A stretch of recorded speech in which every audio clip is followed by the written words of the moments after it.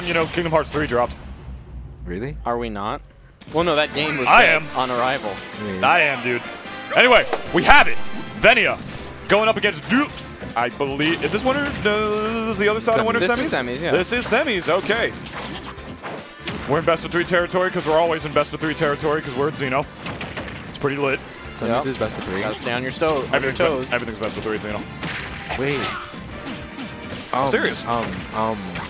Anyways, okay, so. Oh, God. Already splitting the defense, like breaking through all of Dill's, like. Dill spaces, like, his stuff better than any Rob I've ever seen in my life. The back air does not take the stock. And it makes sense that when you play a character like, you know, Venia does in Greninja, that, you know, you're able to split the defense in that way because you're so quick and so small and low profile as well. Because Greninja's model is actually big, but he slouches so low to the ground that, like, it's like he can actually run under a lot of stuff and just get away scot-free. So I'm just really anxious to see how Venia is going to be able to play around this. But hey, this is the classic. We're at Xeno. These guys play all the time. I'm sleep. They're both really good. And I'm going to be honest, I really love the way that, like, Dill in specific, like, approaches a lot of matchups. Like, I love just how, he chooses to, like, not pick the same amount of options. Like, whenever I play, like, Chia or I've played Zamba, I think it was last week, they always tend to, not really use defensive options, but, like, whenever Dill plays, I feel like he has a really good, like, I would say neutral, but like awareness. Yes, of just like what's going on and like what he needs to do. Yeah, no disrespect, man. Dill is the best Rob I have ever played in my life. Like this guy, like I play Mario. Mario beats Rob. Dill makes me look like I have never played this damn game before in my life. Like every time we play. It's me with everything, man. It's all about being able to split the defense against Rob, man. Don't be afraid of the gyro. Don't let it overwhelm you. Hold yourself out as the up air does take the stock. Nice. He's a ledge trapper too, you know, as on top of being a zoner and a boxer, you know, whatever the character does it all. But it's such a lower level player thing. So when he, like, Rob is trying to do like a ledge trap setup and you're by the ledge, like, I gotta press a button. I gotta press a button right now to be able to get up. There are moments, my friends, when every option against these kind of characters, whether it's Rob, DDD, whatever character ledge traps like that, where all options are covered. And you just have to wait a little bit longer until one opens up. I cannot begin to talk about how crucial that is. You are not going to get to high top level unless you start to really respect zoners and ledge trappers in that regard. It's just something you got to do. I'm going to be honest. Oh, that's not dead. But I played Dill, as you have too. Yeah. Something I noticed that he's been doing a lot more. He just did it after he took Venia's first stock. Is that he went for the gyro. He threw the gyro up before he went off stage, and I felt like that actually kind of forces people to kind of be worried, like, because they don't want to get hit by the gyro if they're gonna stand like right next to ledge. Yeah. Like he's obviously gonna stall his recovery. So I kind of like the you know, the little small things that he chose to do there, and that was that. Ooh. Yeah, Dill's option coverage, like you're talking about, is just kind of nuts. When he throws that up, it's like you got. Oh God, you popped out of it, you legend. And he didn't die. I'm gonna pretend that Venia did that on purpose. I guess. No, he didn't. But like, I'm gonna pretend he did. I'm just yeah. But why not? Now we're by the ledge again. Neutral air is of course not gonna kill. Getting a little bit stale at this point. Off goes the gyro. Not giving in the up air, of course. No way is that man going to press an air dodge or an attack button out of disadvantage like that. You got one of the highest jumps in this entire game, and you're in disadvantage. You're hitting that. So nice. You're hitting that. You have one of the highest jumps, and you're a fast faller. You're jumping, and then you're fast falling down. What are you going to do? You're going to air dodge your way down every time? Hell no. Not against a character with an up air like Rob. I'm not touching that with a 10-foot pole. Okay. Yeah, see? No! Yeah, see? What are you doing? He's trying to mix it up. He's air dodging. Dill's hitting him every time. Nice laser there. Yeah, you're mashing out of that free. That was a very nice mash. It was really good, actually. Like, he literally got out of that frame one. That was Ooh, snatched up for doing the up smash. Oh. Then catching it on the way back up. All right. You're a dead player. See, okay, so I was talking to Dill before he had to play Venia, and we were actually kind of talking about ways that he can kind of like force jumps when people are trying to recover, and especially since that Greninja, he has a very, like, as you said, very good fall speed and jump height, and it's just like he kind of not gets away with like recovering for free, but like it is kind of hard to just, you know, edge guard him, or not edge. let's trap him and kind of just make sure that like he doesn't come back. That's the wave. So I couldn't have said that any better myself if I tried, Jazzy.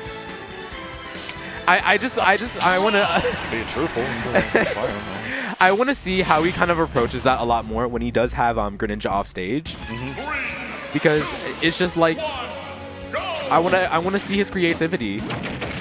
Yeah, I want to see it too. It's scary, like when you're off the level against like Hydro Pump, even if like you're Rob and you have your jump, because you never know what that thing is going to send you if he angles it properly. My man Venia, he'll do wild Hydro Pump angles when you're in like weird situations that'll send you at all sorts of angles, like to try and throw you off. You're off the level against this guy, doesn't matter how good your recovery is, he will Hydro Pump on stage to try to set you up in a better position for him to just hit you. You know, it's like part of Greninja's design as a character. You do the Hydro Pump, launch him up a little bit more, jump up with that insanely powerful and relatively quick forward air. It's what you do. Honestly.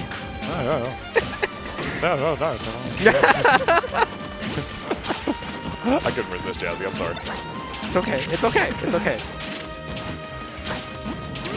I really like how what's it called? Dill's kind of making people. Oh, dang it! He's kind of making people like land with moves when he's right next to Gyro, and it kind of just like hits them. Like he can shield it, and then they still get hit by it. So that's a free punish right there. Oh yeah. It's such an. He's just so smart to be able to play around it like that. As the up air does not take the stock. That one? No, oh, thought it was stale. Never mind. The second one's going to do it. If you first you don't succeed, try again. The second one was the DI angle was wrong. Bro, who asked you? Hey, I'm giving you the correct info. Thank you. I appreciate that, actually. You're actually a wonderful stream runner, a wonderful friend, and a wonderful TO. I'm sorry to get off topic, but do you know what Greninja's neutral will be called? Water Shuri. No. What? Really? What? Did you not watch Detective Pikachu? No. I'm sorry. There's no way you would know that his neutral B is actually Greninja stars. Yeah. Bro, shut up. Open the games files right now. No. They have the names on cartridge. You can open it up in training mode, and it says the deliberate Nintendo licensed name of every move in this game. It is called Hydro Pump. I mean, freaking Water Shuri. You can shut up.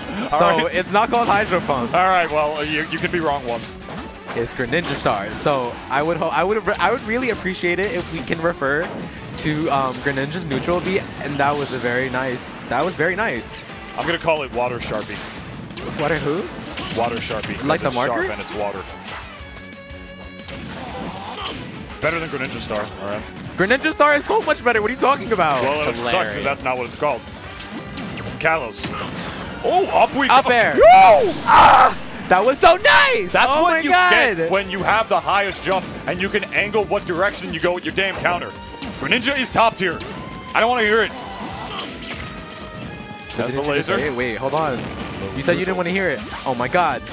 I'm hearing it. I'm going to hear it, man. I thought Devin was going to type it in the script. I was going to be so mad. Oh, go for another one? You madman? You can afford it. You're Greninja. You see? This is what I'm talking about. Amazing recovery, able to make it back, but he's just Hydro Pumping on stage to try to launch him up so he can fair him again. It's bread and butter Greninja. It's bread and butter Venia, I should say. Actually, it might be a little more advanced Greninja, but it's definitely bread and butter Venia. You know, this guy's, one of, if not the best Greninjas in the world, so. He is number one. I don't know what you're talking about. I don't know what you're talking about. And how why did he die? I feel like die? That looked like SDI up.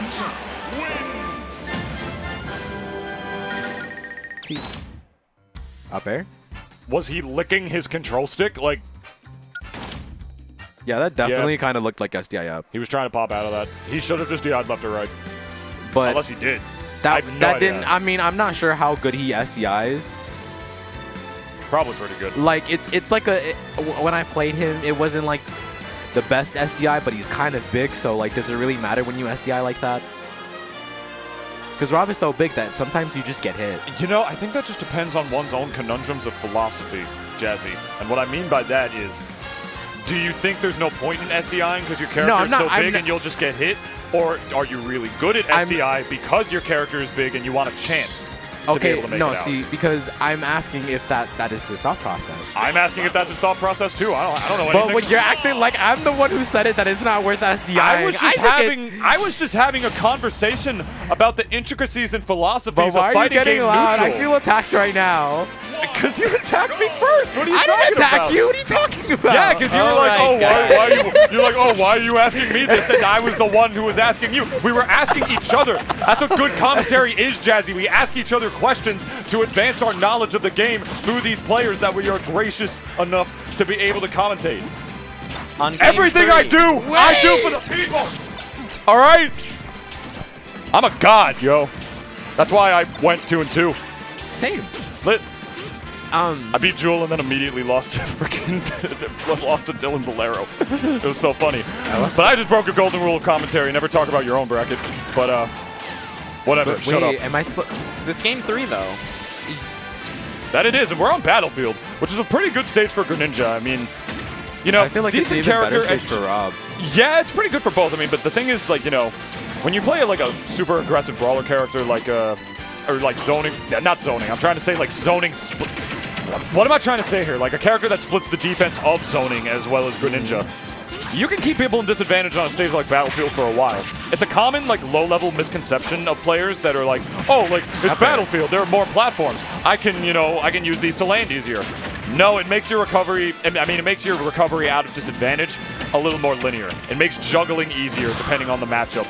And when you play a big character like Rob against Greninja, it could be easier for you to get juggled. But it's not going to matter when you get grabbed at 170%. Rob up throw will seal the deal, and that is Dill taking the first stock over Venia. I really feel like the reason why I feel like it's just like a really good stage is not only because like Rob can definitely live until obscenely high percents. Yes. But I feel like when you're on Battlefield, you play neutral a lot more because you can't like fish for kills every time when people are at 150%.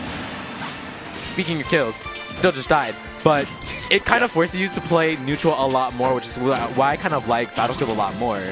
You'll not everybody has bad kill options, but when you do have Rob, who it's very inconsistent kill options. Yes. I would say it's definitely very inconsistent, but it just allows you to play neutral a lot more, just so that like whenever you are on FD, it kind of like the neutral shows. Definitely an astute observation. The neutral would show because Battlefield is a very big stage as well, so characters are going to be living a little longer, a little more neutral.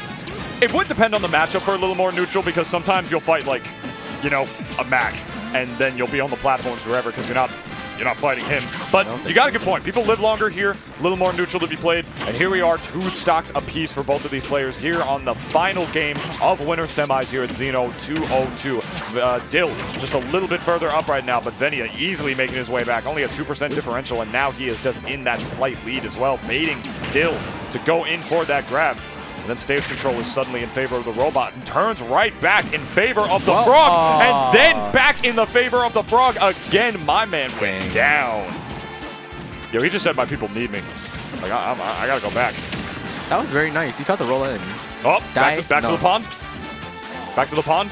Going to see Kermit. Going to see Kermit. Yeah, we're going to see Kermit. Really we got nice. a last stock situation, boys and girls.